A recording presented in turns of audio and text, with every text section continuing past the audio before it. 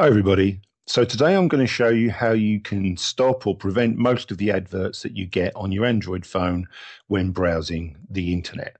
It's a real horrible experience getting adverts. It slows download times, and it also means you're using up more of your precious mobile data. So first thing you want to do is open up your phone and head over to the settings. Best thing to do, given there's a number of different manufacturers with Android, the menu system looks different. First thing to do is just go to the search bar in settings and type in DNS and then click on private DNS. Once you're in there, click on private DNS again. It's probably set to off, so you want to go to the private DNS hostname option.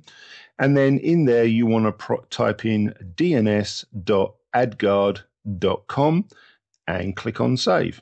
That's it. So now when you browse the web, you should see far fewer adverts. It'll speed up your browsing time and everything will be a much better experience. I hope you found that helpful. If you did, please consider subscribing and maybe even hitting that notification bell so we see each other in the next video. Take care, everybody.